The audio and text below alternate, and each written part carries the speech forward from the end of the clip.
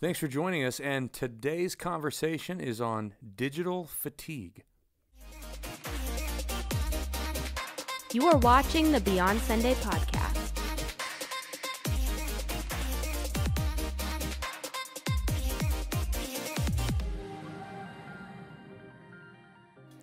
Feeling the theme music in your head? Working it out? All right. Let the whole bumper play. You know it's not happening in real time. She'll cut that together for you. Okay. All right.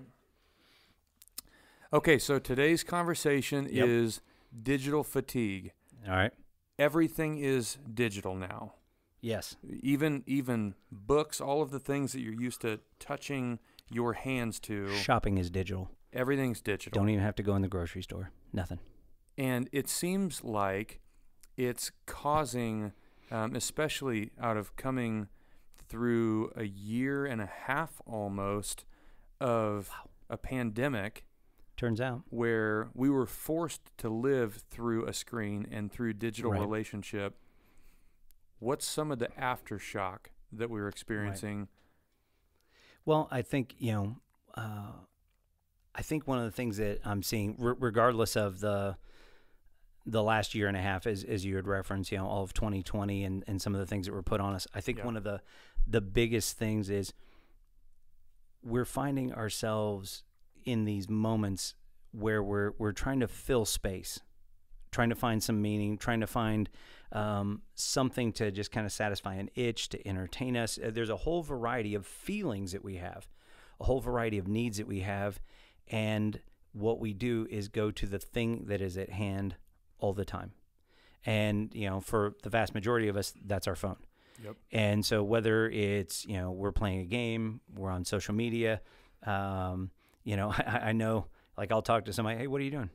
Just scrolling through Pinterest. Are you looking for something? Nope. Just seeing what's out there. Yep. Just working out my thumb. Yeah. And so it's just this input. It's a way that I think people start to relax in a sense. It's like, hey, I just want to chill out. And, I just begin to engage in this way. But just like your thumb is scrolling the world past, time is just fleeting and moving past you. Have you ever noticed that as you sit, and I know I've caught myself saying this, my wife and I have talked about this before, where she or I'll say, oh, I'm relaxing. Yeah. And that's what we're relaxing to. And yeah. Have you ever noticed never relaxing? Right. I've never got to the point of good rest by relaxing with my phone and my thumb. Right. And not to mention, I hold things different now. I have this natural, like, I'm getting arthritis in my thumb. And so it's got horrible negative side effects. You have physical fatigue due to digital things, not actual digital fatigue then. Yeah. In a roundabout way. You're pretty young for that. I know. That's rough. It's getting bad. It's Right. become digital fatigue from thumb fatigue. Right. It's all playing into each other. One of the interesting things in thinking about today and getting ready for it is that there was an article just last year, you're talking about in the midst of a pandemic. So special circumstances in the middle of that. But in a survey they did, 61% of the people surveyed reported feeling that they were alone. And, this is a massive uptick from the last time they did the exact same survey just 2 years before that. That we have an ability to be, quote, connected all the time. Hey, I can see what's going on in your life. If you happen to go fishing, when you get home tonight, you'll probably end up sharing that online and I'll get to see that. Mm-hmm. I can see what, people that I know think about the current world politics and things like that. I'm always able to receive input on what everybody is thinking, experiencing, and feeling all the time. But yet we still feel alone. Mm-hmm. I think it's troubling when you think about that. Yeah, it's an awful relational cycle for sure. Right.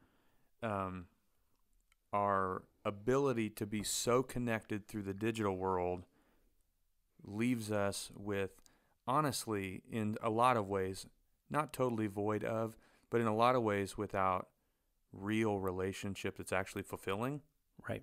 Because text messages only go so far in Right. creating depth of conversation. Right. Yeah. I've never had as rich of a text conversation with you as I have when we are sitting across a table from one another Right. or on a couch together having a conversation about something. Right. If that had to be done over text, to be honest, I'm not having it. Because No. that is Yeah. a lot. No, we can exchange information via text, like, hey, here's this, here's an update, here's what I'm thinking. But, Right. so like, if we have a leadership discussion or something, we're sitting down face to face, we're going, here's what I'm processing. You've got more to share. Yeah. I think one of the bad things about that point in the relational side of it, because I think there's a relational side, I think there's a rest side, two different things, both Sure. important. But on the relational side, we're so connected at this surface level with the whole world. Every single person in your entire friend circle or all the followers and people you follow on Instagram, whatever all of that is, you receive all this input and you have to process what's going on in their life, what they're doing, maybe respond and react to it. And some of it is emotionally charged. Some of it is ideologically charged, and it's sending information to you.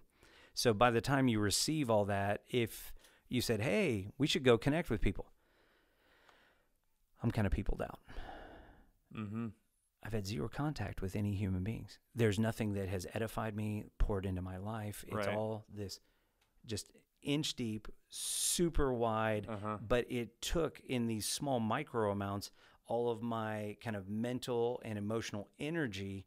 And now when it comes to a person encounter, you go, I got nothing left for that. Right. You're like, you are out of gas on something that you have had no time spent in yet, really. Yeah. Yeah. I'm wasted in an area that I never engaged in yet. Right. And so like you were pointing out for the last year, there are, Zoom meetings and teleconferences and all kinds of different ways that we are connecting at this hyper efficient, but very surface level. And yet then there are times that we are longing inside for real person to person connection. And yet we don't have any energy left for it. So I think that's one side. I think the other side, as I was mentioning, is on the rest side. One of the things that, I've been trying to challenge myself with is that rest piece. It's that at a certain point in the night, my electronic world needs to shut down. So one of the things that I try and do, I've realized that if I sit down and the last thing that I do before I go to bed is I'm going to sit down and read for a minute. My eyes begin following the page. Information comes in at a slower pace. My brain processes differently, and then I'm ready to go to sleep. If I'm doing this all the way up until, lights out, my brain is still wiring. It's still following the scroll feed, doing this, and I don't have as much of a restful night's sleep. You talk to people all the time. Tons of people are going, yeah, I don't sleep very well. Brain's still too busy. Yeah. What do you do right before you go to sleep? What is it that's going on the this moment is before? pot calling the kettle black. I'm really bad at this. Oh, really? I'm super bad at it. Right. It's really hard, and it's a total distraction. And, obviously I mentioned the pandemic. I think that had some negative ripple effects, Right. and it caused some things, but this started happening long before that. Right. And I don't necessarily remember when it shifted. I think it naturally moved into it so effortlessly as everything became more and more advanced. But Right. even driving, there's more people driving like this than not. Wow.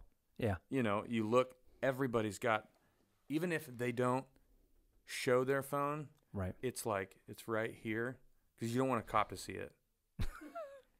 But it's like you look around, cops here. Hey, what up? And then you drive by. Okay. For any of our police officer listeners. Yeah. Give Not you me. Yeah, not Zach. He wouldn't do that to you. But everybody is. I remember an app one time. This is when Okay. I did, at least I can remember a moment where I was like, oh, this has gotten bad. It was an app that tapped into your camera. Okay. So you could turn on your camera and see through your front window, through your camera, and you could keep texting.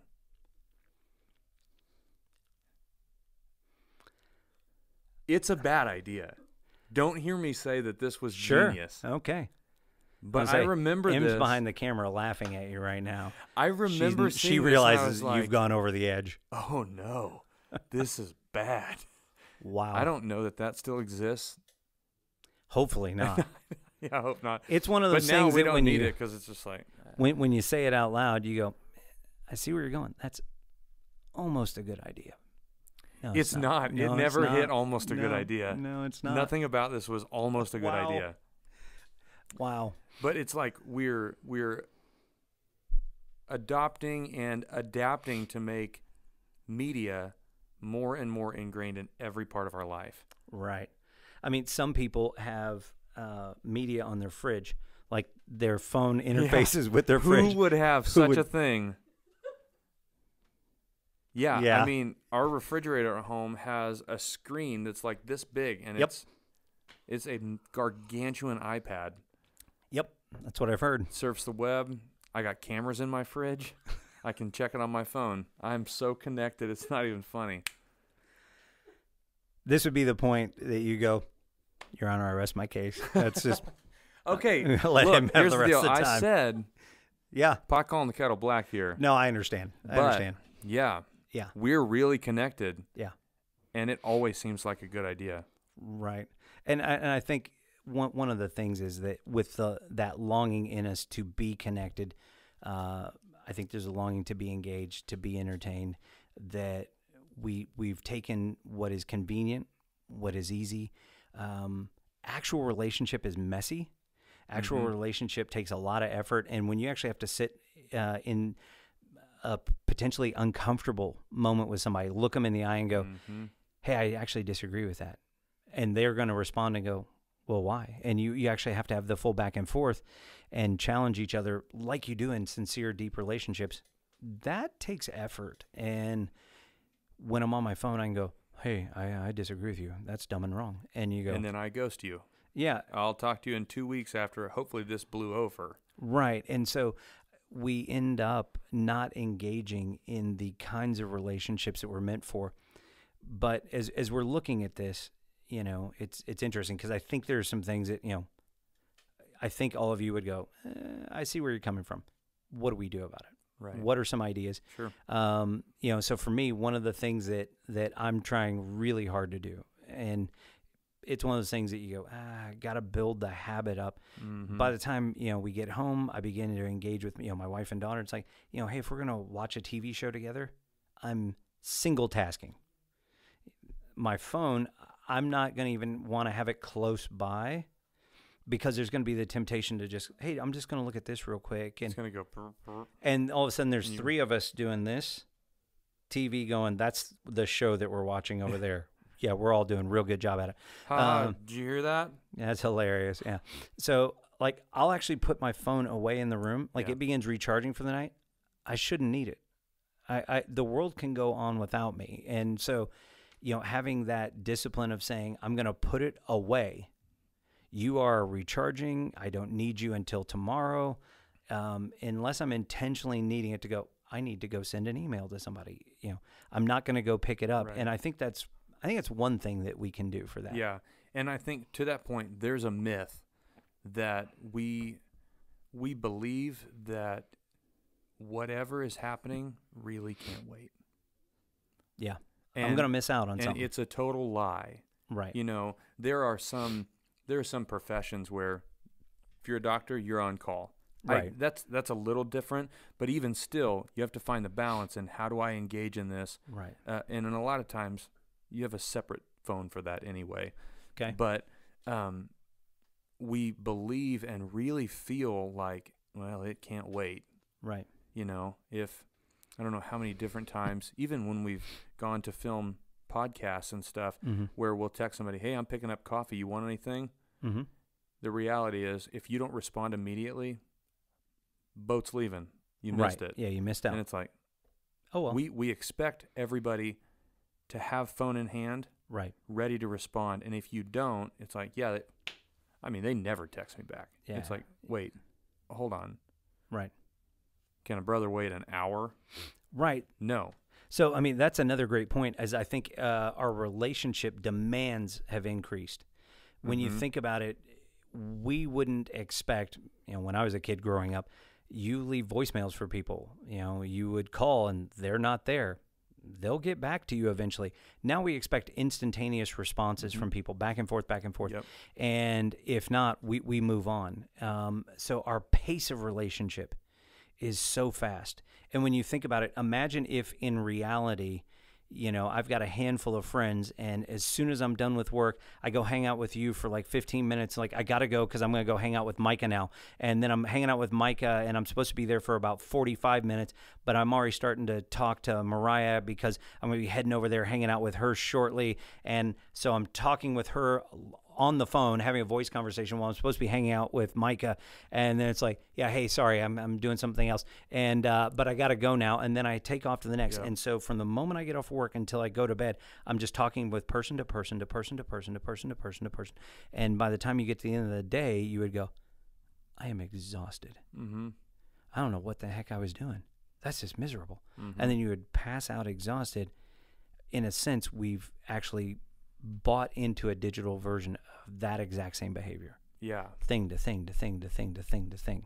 Yeah, and at Whole that way. point, it's not even digital fatigue. It has now caused full-on fatigue, life fatigue. Right. All of it is exhausted. Right. I mean, when you think about it, when you think about your average day,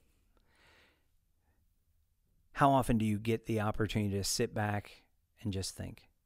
Just kind of absorb in, just be, and let your mind just go, wander, be creative, process the things that have been going on in your day, but instead it's full because there's always a new thing coming towards you, always something new. And the reality, Not often. right? And so as Christ followers, to kind of land the plane, is that I think one of the things that we see in Jesus is that there were plenty of times where there was, in his reality, there were all the person to person to person to person to person, and he would do that to meet people, meet them where they were, meet their needs. There are times that he was really tired, and he would actually stay and talk with people more because he felt compassion for them. He saw the need, but there were still points when he said, "Guys, I need to take off for a bit. I'm going to go hang out, and I'm going to get some alone time." We'd see him napping in the back of the boat, see him alone praying on a mountain. Mm-hmm. There were points where he said, I need to disconnect from the flow of everything to remain healthy. Yep. And we need to do the same thing. Yeah, I think that's really good. One of the takeaways, I think, for all of us, and I know for me personally, is the reality that relational life-on-life contact does a thing that digital can't do. Right. And it's really, really important. It's a community piece that, as Christ followers, we talk about. No doubt.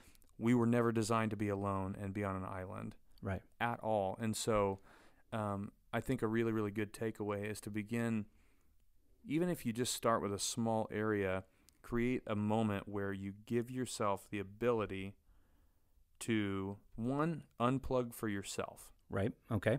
Where I'm not going to allow a digital input, and if you can even avoid the TV too, that's probably a win. Yeah, digital all the way. Yeah, if Turn it's it got a off. screen and lights, All off. let's dodge it for a little bit. So create a space for that, and then also relationally create a space where you're having contact with another human Right. that is purely designed to build up. Right. We're going to spend time together, no device. Right. It's out of reach, because if it's in reach, it's going to get reached for. Yep. I don't No know doubt. that I've ever been in a moment where, let's say you have a lunch meeting or you're having lunch with somebody, phone's right here on the table, just in case. Yeah, even if just a quick glance, and I do this too, again, pot calling the kettle black, if it's, I saw that, like phone up, you just tap it real quick, just check, anything? Okay, cool. Mm-hmm. I'm listening. Oh, yeah. Keep talking. And you do it, it's become an addiction. Yeah.